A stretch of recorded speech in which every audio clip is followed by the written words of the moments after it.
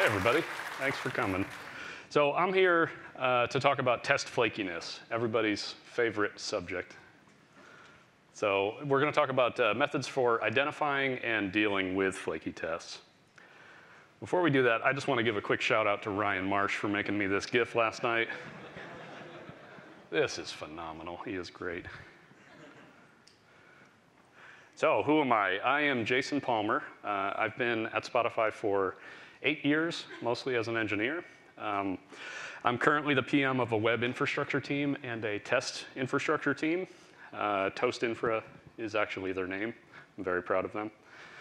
I'm also part of the Jest core team, and I wrote the jest-junit reporter. So if you use Jest in a CI environment, there's a pretty good chance you're using that. And for the past 4 years at Spotify, I've worked on building various systems that helped us eliminate test flakiness. And so this talk is more or less me talking about that journey and things that we've built and things that we've learned along the way.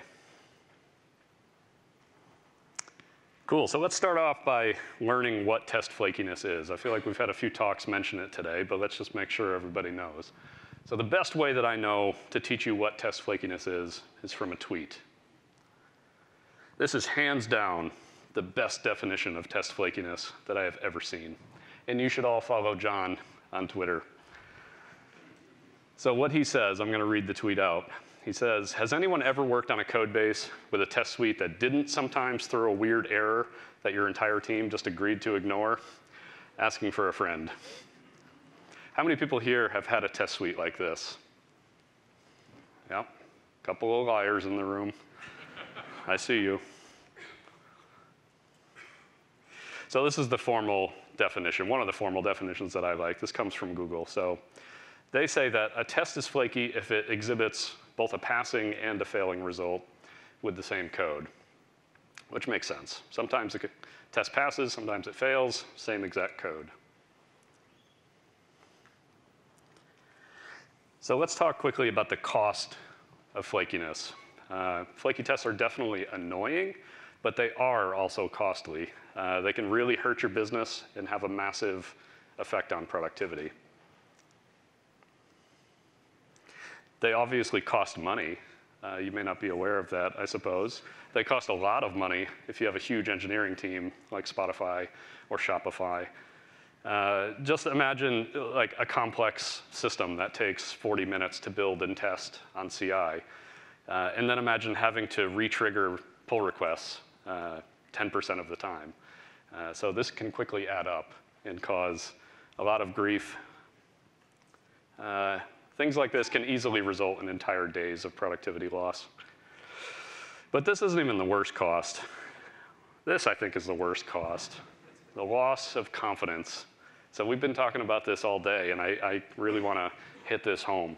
So the real cost of test flakiness over time is the loss of confidence in your tests. So confidence in your code, confidence that it does exactly what it's supposed to do, is the key thing that allows us to continuously deliver value to our users. And that is the end goal here. That's why we're all here at this conference. That's why we write tests to begin with. So flaky tests cause us to lose confidence in our test suite, and then we either resort to manual testing or no testing at all, which is a horrible thing to happen. All right, so now you know what test flakiness is. We're all on the same page here. I want to talk briefly about my experience with test flakiness at Spotify. So in 2016, I joined a new team called NYC Infra. It was the first infrastructure team in New York, hence the name. It's still a team, so if you join Spotify, you can join that team. I was pretty excited to join this team. I've sort of always gravitated towards wanting to build tools for developers and build tools to help developers be more efficient. That just is very gratifying to me, even to this day. And this team was asked to solve a pretty big problem. We were asked to basically reduce the time that it takes to get code changes merged for all of these clients, the iOS client, Android, and the desktop client. So no big deal, right? And for those not aware, our desktop client is basically a big web app.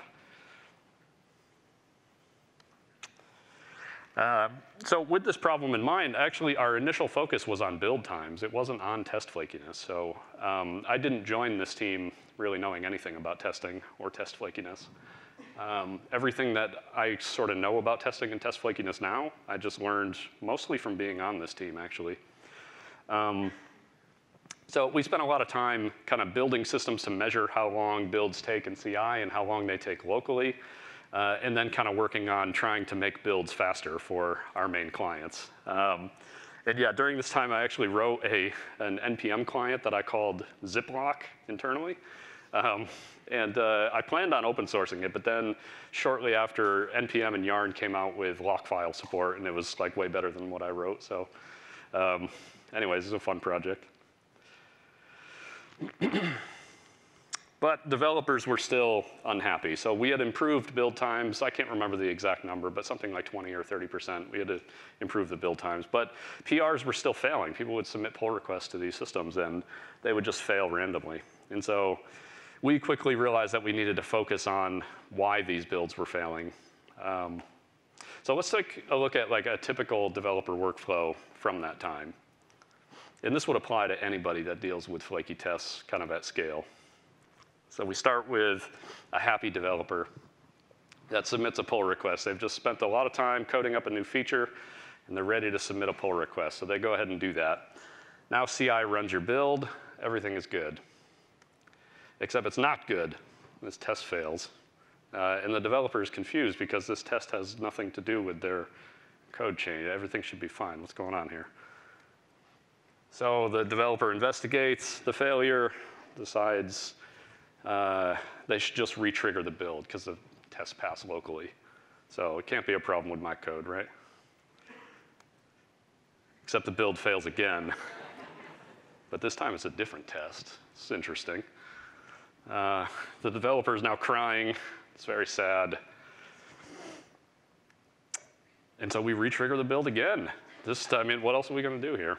So we just hope that the build eventually passes. And then finally, yes, the build is green. We can merge. So now imagine that each time we did this, that it took 40 minutes at least to get one of these builds to finish. You can imagine easily the last few slides taking like an entire day of your time.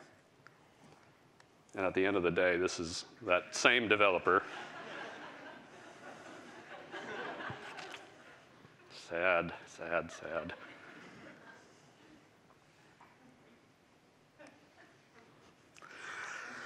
So what I want to talk about is the most common causes of test flakiness that I've seen. So this is just from my perspective. These are things that I've seen personally at Spotify. There are lots of causes of test flakiness, a lot of which have been talked about today. But I want to talk about some of the things that I've seen that are super common and then how to fix them. But I want to start by showing a flaky test that I wrote. So I want to start with that. Can anybody tell me why this test might be flaky? Are you all able to read this? Why is this test flaky? Just shout it out. Shout it out. What do you guys think?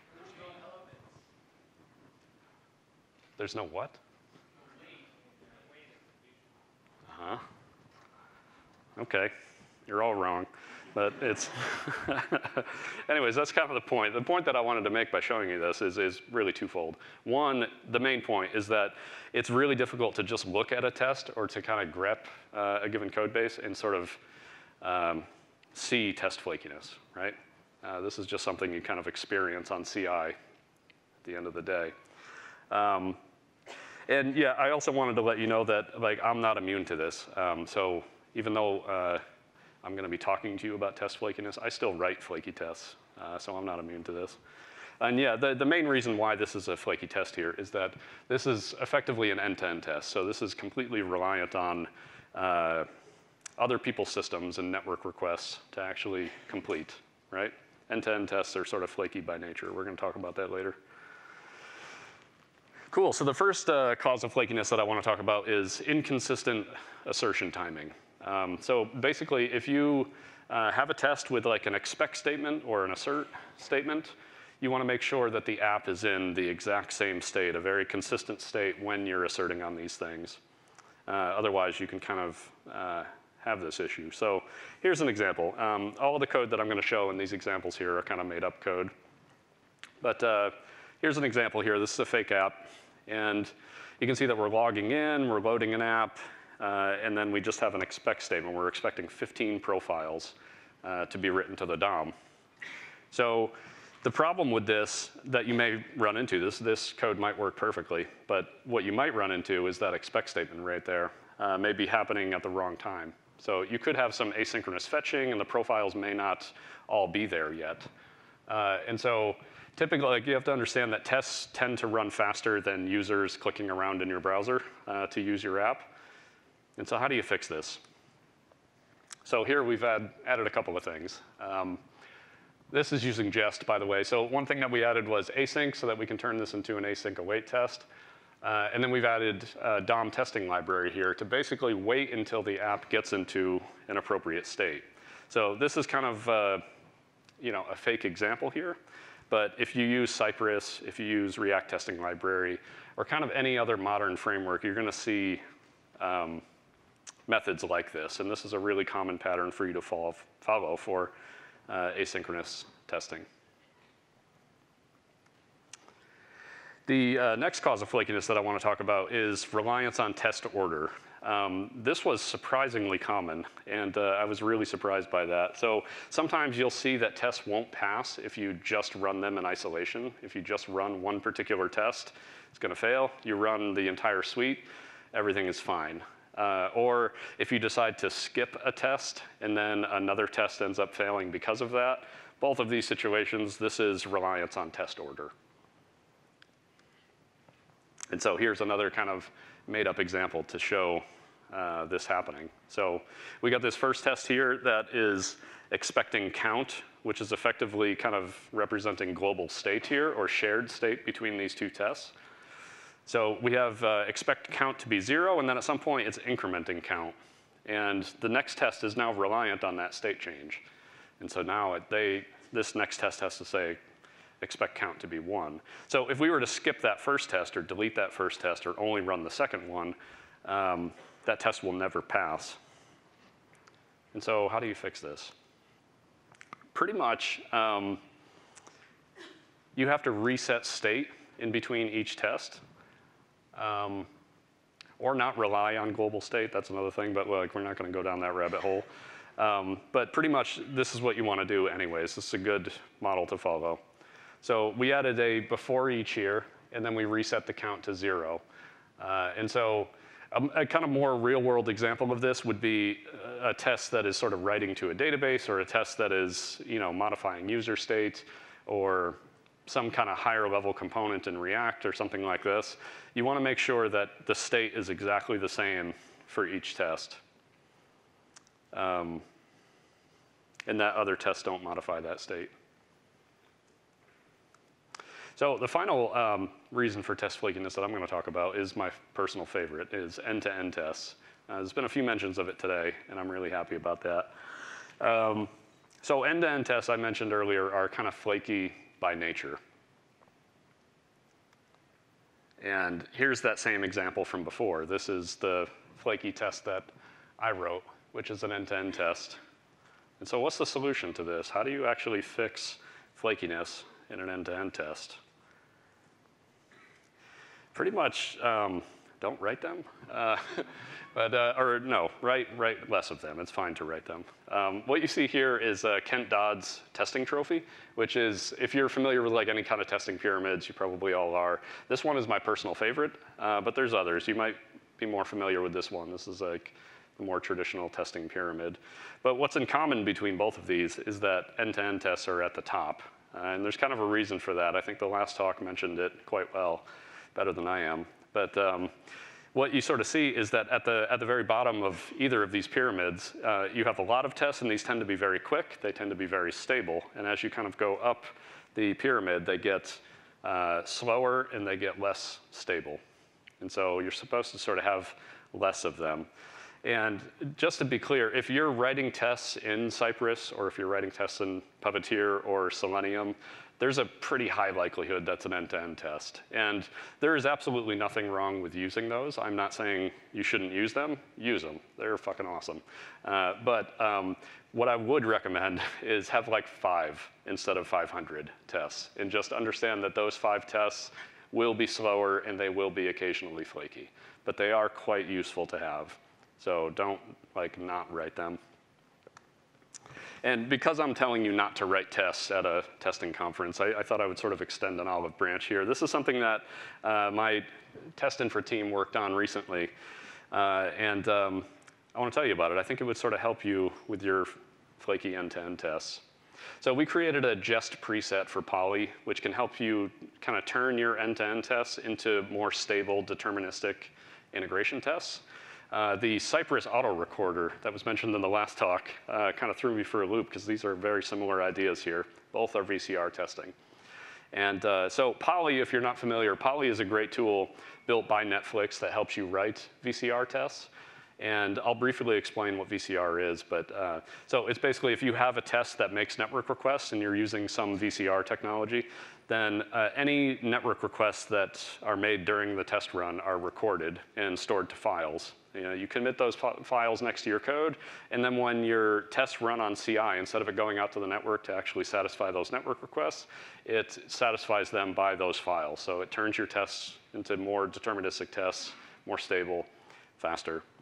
So give this a shot, and let me know what you think.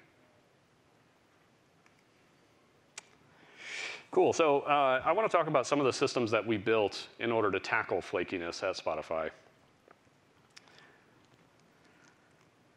One such system, so this is like a super zoomed in screenshot. Unfortunately, I can't show you the entire UI for reasons. Yeah, this kind of drives home one major point that I want to make, which is simply showing developers that their test is flaky has an impact. So just highlighting it and showing it in a dumb table like this has made an impact. When we first measured flakiness at Spotify and sort of built this entire data set, flakiness levels were at I think 6 or 7%, something like that. I can't remember the exact number. It went down by 2 to 3% within 2 months. And we're talking about a humongous engineering organization with lots and lots and lots of systems. So this is what I kind of wanted to drive home, even though I couldn't show you the whole UI, is that simply building a system that shows people what tests are flaky has an impact. And you can see this particular system isn't flaky at all, which is awesome. We have this other tool, which I think is a pretty cool way to visualize test flakiness. So this is a system internally that we call ODNI. And I cut off, on the left-hand side, you would typically see, going vertically, you would see the individual class names for tests. I cut that off so that I'm not naming and shaming people. But yeah, this is a system that we call ODNI. And on the left-hand side vertically, you'll see individual tests. On the top there, you see individual CI builds, right? And so what you see here is a pretty good test suite. This is 100% stable. All of these green dots mean that there was a pass for this given test on this given CI run. And these purple ones here mean that those tests were skipped. So let me show you what flakiness actually looks like in this view. This is what flakiness looks like. And the reason why I quite like this visualization here is that it's really easy for you to kind of differentiate between flakiness and infrastructure problems. And I would highly recommend that you all kind of build something like this because it's super useful. So you can kind of see an example of flakiness would be like this top right corner here, right? Where you sort of see like a sprinkling of test failures. But where you see an entire kind of column or a large portion of tests in a given build fail, you can kind of assume, I mean, it may be a flakiness problem, but you can kind of assume if a large amount of tests are failing in one given build, maybe the network is down, maybe the CI machine is fucked or something. It's probably not a flaky test. And that's why I quite like this visualization. So after we kind of provided developers with tools like this to let them know what tests of theirs are flaky, one thing that we got a lot of feedback on is like, well, how do I know that I fixed the flakiness problem, right? So we could tell developers all day long that their tests are flaky, but there isn't always like an obvious fix for how to address that. And it would be really good to know ahead of time before you merge code into master that your code isn't flaky. So we built FlakyBot for this exact reason. So FlakyBot's a tool that we have that enables engineers to exercise their tests to see if they're flaky before merging code into master. And you can kind of see an example of this. So we use GitHub Enterprise at Spotify. And if you wanted to exercise a given test or a given collection of tests, you just invoke FlakyBot like this. You write a comment saying, FlakyBot, run my tests 100 times. And it gives you back the results and tells you if it's flaky or not, which is pretty cool. And the final system that we kind of have in place, this is like a relatively new thing. And I didn't work on this, so I'm not going to take credit for any of this part. But this is like super cool. We have a system in place called Master Guardian. So this is an entirely automated workflow. And basically, it uses the same data set that we talked about before to detect flaky tests. Then what it will do is automatically create JIRA tickets for the owners of those flaky tests, notifying them that that their stuff's flaky. And then it sends them a message on Slack as sort of like a further notification. Yeah, it will try to like retry the tests pre-merge, but basically the point in this is that it will ignore flaky tests pre-merge. That may sound like a bad idea, and let me clarify, there are certain tests that you're simply not allowed to ignore, even if they are flaky. So we do have that concept in mind. But if you have hundreds of developers that are working on any given system, it's a good idea to push flaky tests off to the side. They are not useful. Cool, so these are all extremely useful systems. These have saved us tons of time and tons of money at Spotify. And yeah, I want to show you guys how to build this. I'd like you all to leave here as like super engineers. Go back to your company and build some really impactful tools. So I'm going to show you how to do it. So the first thing you're going to need is a bunch of XML files. Why is everybody leaving? I'm kidding. So yeah, you have to start with jest-junit.xml files. I wrote a little utility a while ago when I was working on this problem on Spotify Desktop, jest-junit. And so feel free to use that if you're using Jest. But pretty much any test runner can make these files. And all a jest-junit.xml file is pretty much this. I hope that this is readable. But this is like a really, really simple example. It tells you what tests passed, what tests failed, how long they took to run. Basically everything that you see in that table that I initially showed before. And so with this information, you can kind of use this as your data source. So take all of the data from these jest-junit.xml files, put them into a database or something more advanced. So, and then you want to choose a flakiness detection technique. There's a couple of different ways to sort of detect if a test is flaky. All have sort of pros and cons, and I'm going to talk about a couple of them, and you could choose which one is right for you.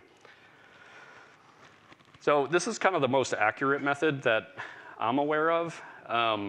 What you might do if you use this method, if you wanted to like establish a baseline, figure out what tests are currently flaky, each individual test, you run that test 50 to 100 times in the same environment, in a CI environment. Moving forward, like once you establish the baseline, every single time you have a commit to master, run every single test 50 to 100 times in isolation to be able to figure out if those tests are still flaky and exactly how flaky they are.